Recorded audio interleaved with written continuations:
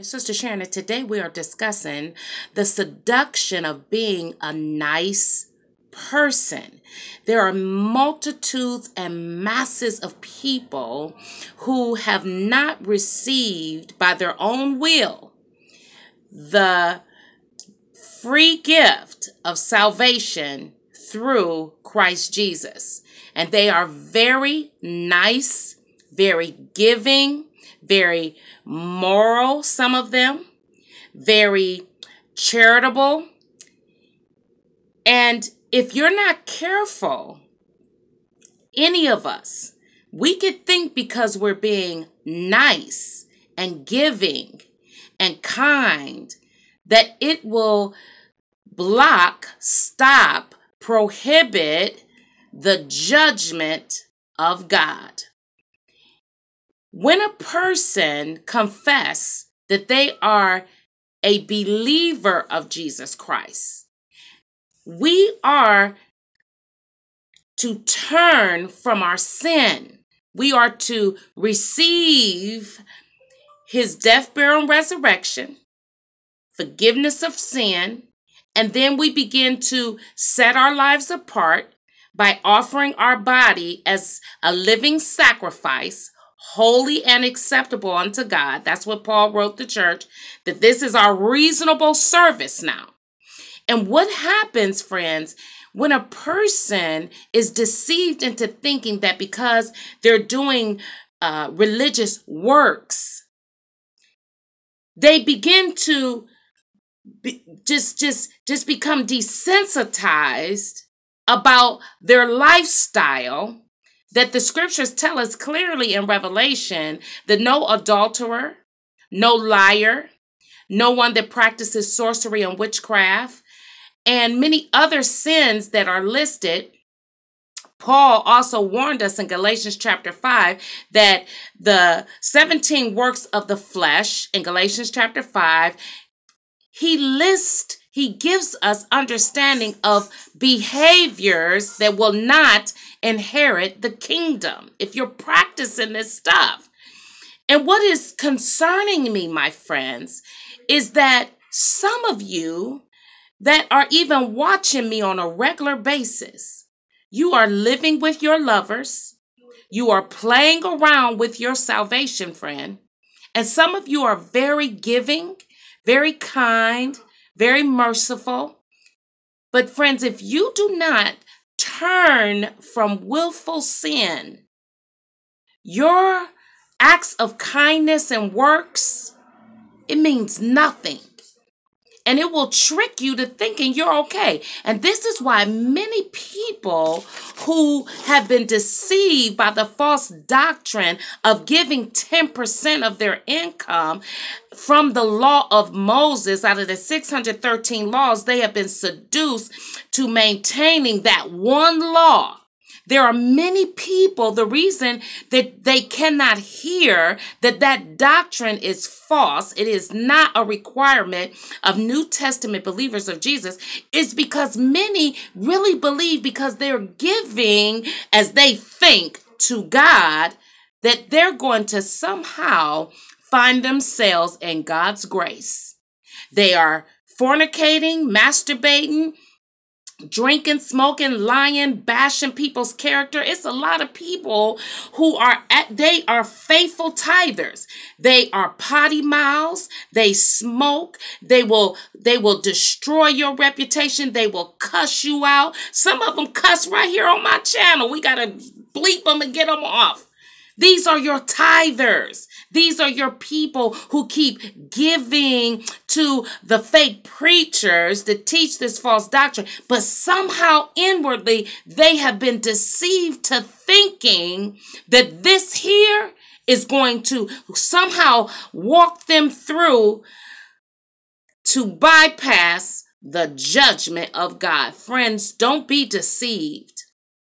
Don't be deceived. Being sweet and nice and doing religious sacrifices is not going to save us from his judgment. Only respect for the shed blood of Jesus Christ is going to save us from God's wrath.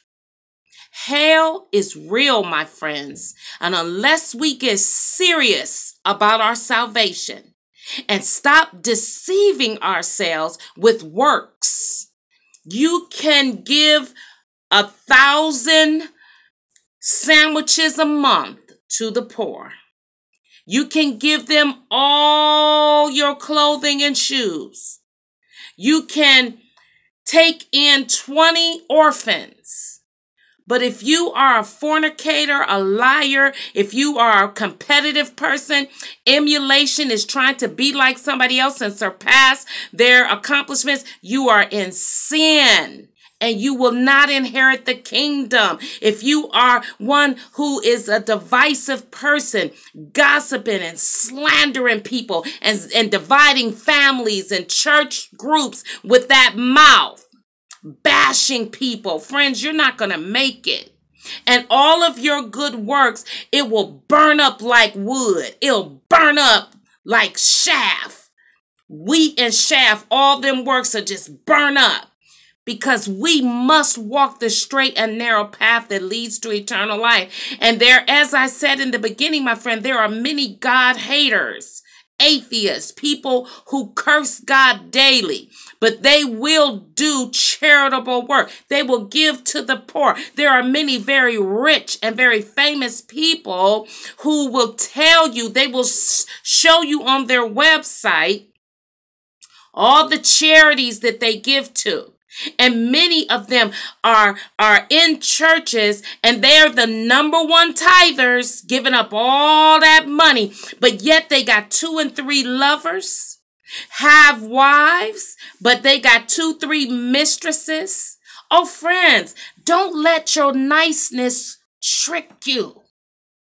You will not make it. Our works cannot save us. But as James said, faith without works is dead.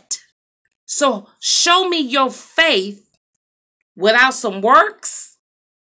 But you can have plenty works, but no faith whatsoever in the shed blood of Jesus Christ. And that's what makes it dangerous and very seductive. Being nice.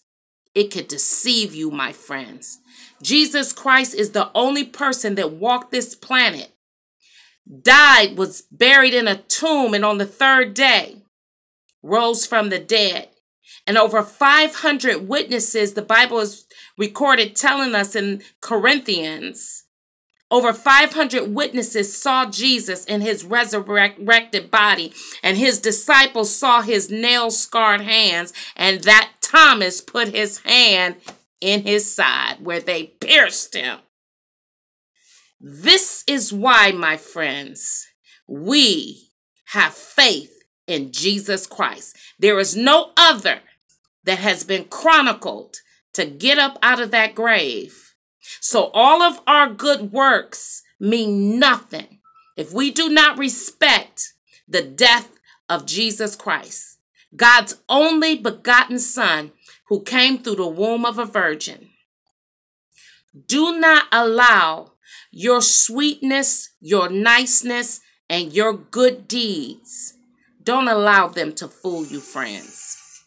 As it's an old adage, you got to straighten up and fly right.